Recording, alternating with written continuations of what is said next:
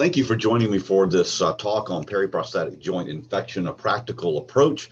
This is an issue that I think most every pathologist faces across the United States, is how do I approach the frozen section analysis of revision arthroplasty specimens in a reliable and practical manner that provides the kind of information that the orthopedic surgeon needs to actually approach their patient accordingly. And of course, I wish it was this easy. I wish we could just simply open up Photoshop and fix it. But unfortunately, that's not an option that we have. So I think we need to start with, why are we doing what we're doing? What is the purpose of us providing this information to the orthopedic surgeon? So although it's one of the most successful operations in the United States, that is joint replacement therapy, they do ultimately fail. And when they fail, the surgeon often wants to know whether this is due to aseptic loosening, or is there an infectious process that has caused this failure. And the reason they want to know that is because they have different options for surgery. So what do they do? If we suggest that the revision arthroplasty specimen we're looking at is infected, the surgeon has a few different options. Well, one, they could debride it and keep the prosthesis intact, prosthesis retention, okay? Two, they can do a resection arthroplasty with reimplantation. That can be done in 1 or 2 stages. In the United States, it's much more common to use a 2-stage surgery that involves a joint spacer with antibiotic therapy, usually around 4 to 6 weeks. Debridement and reimplantation occurs when the infection is considered controlled. For a third option could be resection arthroplasty with no reimplant, and a fourth, an unfortunate option, and usually this is the option that's reserved for cases that are completely resistant to antibiotic therapy, or there have already been multiple revisions that were unsuccessful, and that is amputation. And just to look at this in another way, periprosthetic joint infection, this is just sort of to show you a little bit of an algorithm of why they need to know what we think at frozen section. Just a different way of looking at it. So antibiotic spacers, what are these? Well, these are methods by which the orthopedic surgeon can use orthopedic implants to deliver antibiotic therapy. And there are a whole variety of these types of spacers that can be utilized. There are static ones where the limb becomes fixed, mobile or dynamic ones, and there's even mold injected types. But again, this is one of the reasons why in the United States, the orthopedic surgeon wants to know your opinion at frozen section and ultimately on permanent sections as well. So, the idea that we could provide information that would be helpful for determining whether or not a joint replacement was infected has been looked at for quite some time. And there have been a variety of articles, and there was a sort of a blitzkrieg of these types of articles during the mid to late 1990s. Ultimately, we decided, at least somewhat arbitrarily, that 5 or more neutrophils in 5 or more high power fields would be where we would rest our criteria. We'll talk about that a little bit later, but there's no shortage of articles on this topic that attempted to correlate the presence of neutrophils in the revision arthroplasty tissues with cultures and, of course, the clinical response of the individual patient. Now, it's also important for you as a pathologist to understand that you are part of a much bigger puzzle. And unfortunately, I think some orthopedic surgeons don't practice this quite the way it was intended to be practiced.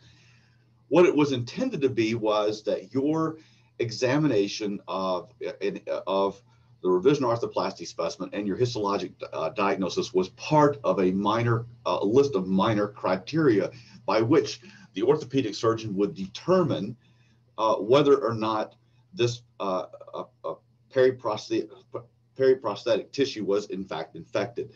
The major minor criteria were somewhat of a joint effort between the Musculoskeletal Infection Society and the American Academy of Orthopedic Surgeons to provide at least an algorithmic type of response to how to determine infection. Because we know that the histology alone is not sufficient to make that diagnosis. So there's a list of major and minor criteria. On the major side, we have 2 or more periprosthetic cultures with essentially the same organism identified. So if the orthopedic surgeon obtains that, that alone is considered enough to define periprosthetic joint infection. If there's a sinus tract communicating with a joint, that alone is considered enough to define periprosthetic joint infection. In fact, we still receive these types of specimens at the Cleveland Clinic. And generally speaking, these are not specimens that we see at the frozen section table. These are instead specimens that we see on permanence. And almost always the criteria are easily met. And of course, there's definitely histologic evidence of infection. Now, if either of those criteria are not met, then we move to the minor criteria. And to establish a diagnosis of infection among the minor criteria, we need 3 or more of the following. And I'll just point out a few things. Notice that CRP and erythrocyte sedimentation rate are together as one minor criteria. They're not separate. Other features are increased amounts of white blood cells within the synovial fluid, or its percentage of PMNs within synovial fluid. And of course, you see the 4th one is what we do, our histological analysis of periprosthetic tissue. And the 5th is a single positive culture. So in the absence of one of the major criteria, technically speaking, the surgeon needs 3 or more of the minor criteria to establish a periprosthetic joint infection. So you're part of that puzzle and not the whole puzzle. That's important for you to understand. Now, in terms of looking at histologic features, I've illustrated this slide this way for a couple of reasons. One is that there are histologic features we'll talk about that are associated with aseptic loosening and wear debris of that that occurs as a result of having that foreign body inside of an individual, right? And we're going to talk a little bit more about it. On the other side of the coin is the periprosthetic joint infection, where we're talking about seeing neutrophilic infiltrates. In general, the more aseptic loosening histologic features you see, the less likely it is to be infected. And of course, the converse is true. But I've drawn these as 2 circles that overlap to illustrate the point that there in fact is overlap here, and don't necessarily blow off a case that looks like mostly aseptic loosening because you're not seeing areas devoid of these sheets of granular histiocytes. And I'll illustrate this more in a moment just to show you what we're talking about. So there's a term that I use, and I adopted this term from my mentor, Dr. Chris Uni at the Mayo Clinic, who used an encompassing term called arthroplasty effect to describe the release of particles, the wear over time of particles from a joint implant into the adjacent tissues, and of course their response to that wear debris. On the left-hand side over here, you see these kind of foamy to granular histiocytes. And I'm going to show you what this looks like with polarization in a moment, but this is all polyethylene debris, kind of plastic type debris that's in these histiocytes. This can be kind of granular, or it may form shards, which are clearly visible by light microscopy and are surrounded by histiocytic giant cell reaction. In addition to that, depending upon whether there's metal and the type of metal that's present, you may also get small amounts of particulate metallic debris, like you see this dark black debris representing titanium that also shows up in histiocytes. If you polarize this type of debris, of course, the metallic debris doesn't polarize, but the polyethylene debris actually does, and it's very strongly birefringent. And you can see all the variation in size and shape of these individual particles. Some of it would be clearly identifiable at light microscopy, and others would be not.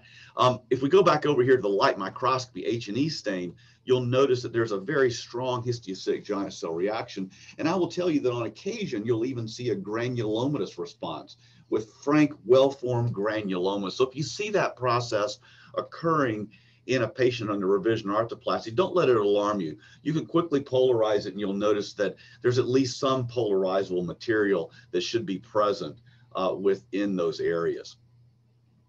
Now, in terms of where we look for periprosthetic joint infection, first of all, I tend to like to concentrate on that interface of fibrin and soft tissue, which is the periprosthetic membrane. It's the best place to find neutrophils if they're present. And again, it's usually away from areas that are showing a lot of that arthroplasty wear debris. And you can see that here, up here in this on this right picture on the left side, this sort of right corner is fibrin. Here's this kind of loose granulation tissue type process, and within that at higher power you see lots and lots of neutrophils present. This is the area of highest yield. So when I'm looking at a revision arthroplasty at frozen, you know, obviously I don't have time to spend at 40x going through looking through the entire specimen. So I focus on areas where I'm most likely to find it, moving away from the areas of arthroplasty effect and granular histiocytic response, and into these areas at this periprosthetic membrane fibrin soft tissue interface is one of the best areas to look for. This is just a little bit higher power showing the fibrin and again the tissue, and sometimes it can be a little bit hard to tell, but usually once that tissue becomes solid and you start to see blood vessels with it, you can be fairly certain that that's not fibrin, that's actually the tissue, and neutrophils count in those areas. Other areas I'll look for, if I find granulation tissue-like areas that are present, I will look for that. So looser areas, less densely fibrous, can also be a high yield type of area. And I need to point out that there are some pitfalls in this whole process that you need to ignore. The most obvious pitfall, and probably the one most people are familiar with, is that neutrophils and fibrin don't count.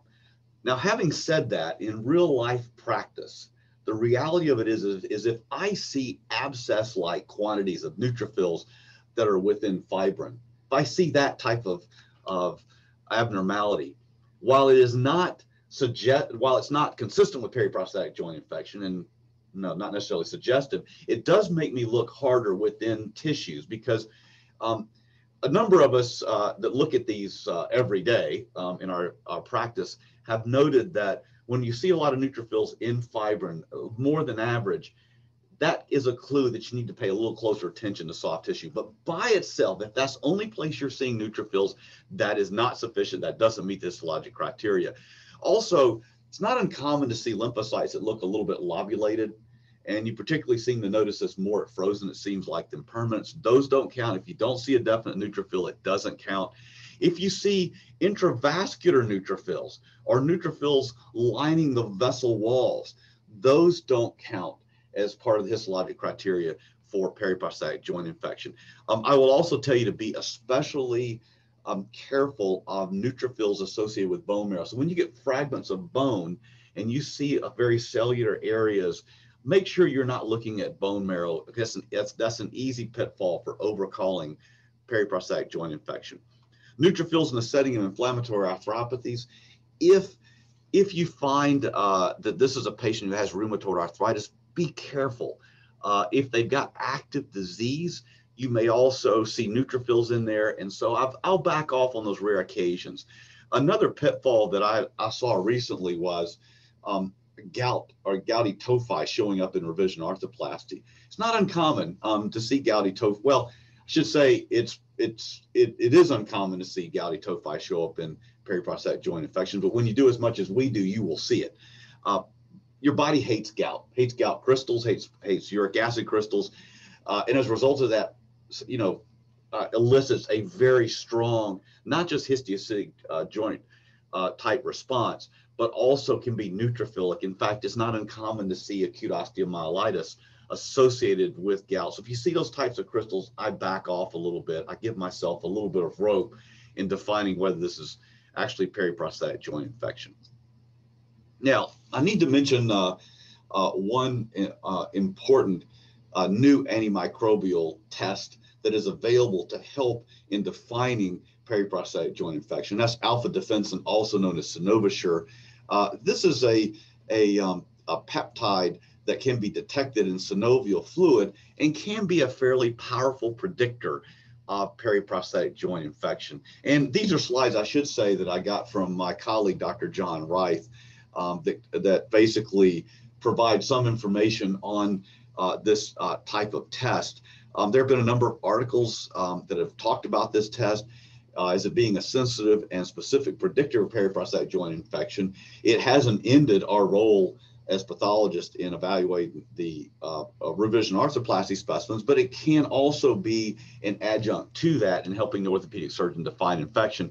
And it seems to be particularly useful in two settings: in patients who have some sort of systemic inflammatory disease, such as rheumatoid arthritis, and in patients who have been previously treated with antibiotics. So I just want to make sure that we at least cover this topic.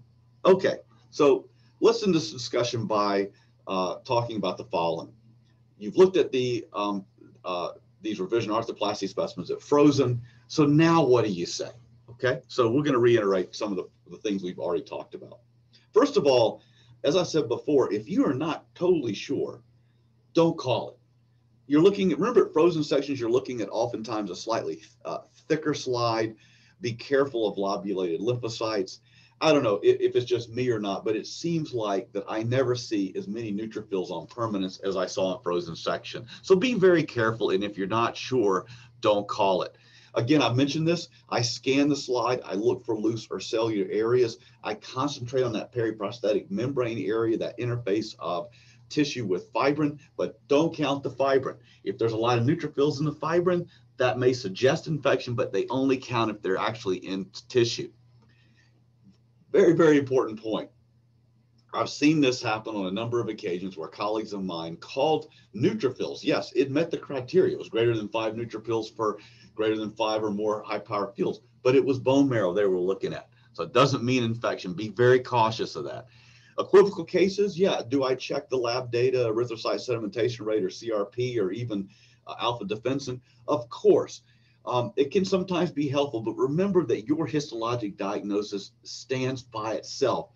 Don't make your diagnosis based on the lab data. It may help you move in one direction or another, but you stand alone with your histologic diagnosis. As far as what I say in the report, I don't put the word infection in my frozen section report. I do in the permanence, and we'll talk about that in a minute. But remember that you are reporting a minor criterion, right? Not consistent with infection at this point. You're just giving them some information on this. So at frozen section, I will say negative for significant, very important word, acute inflammation, or simply significant acute inflammation, or if you want, positive for significant acute inflammation. Either way, I use the word significant to imply that I either do or I don't see 5 or more neutrophils in 5 or more separate high power fields, right? I could see a rare neutrophil, right? But that doesn't make it significant. So this is all I say in the frozen section. The only difference between this and what I say in the final report is that in the final report, I will say significant acute inflammation suggestive of periprosthetic joint infection. And I say that the way I say it, again, emphasizing that I am a part of the entire algorithm and puzzle that defines periprosthetic joint infection. I'm not the defining piece of that. Very important to remember that. So again, thank you for your time. I hope you found this lecture on periprosthetic joint infections helpful. Thanks again.